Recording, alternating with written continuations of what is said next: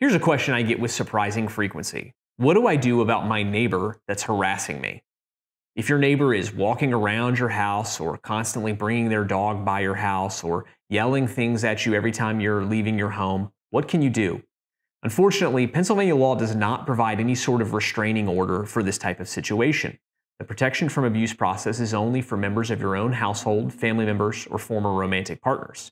In a situation where it's just a crazy neighbor, that's not covered. So here are at least two things that you consider. First, you can call the police and ask them to file a harassment charge. Harassment is a statute under Pennsylvania law that can be charged in these situations, but it's entirely up to the police and the district attorney's office.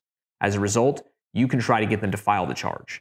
Some counties will also allow you to swear out what's called a private criminal complaint, where you ask for this to be brought even though the police are not going to bring the charge. The second thing you can do is file a lawsuit.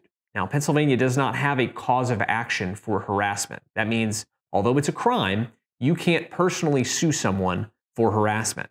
You can, however, sue them for things like intentional infliction of emotional distress, trespass on your land, trespass to chattels, which is a way of saying that they took something or damaged something on your property.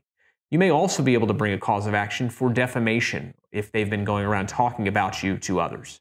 There may be other options that you have. In most cases, these are very difficult, and they're really more used as a way to try to get someone to knock off their bad behavior. If you have a question about these, call us at Cornerstone Law Firm so we can give you a consultation.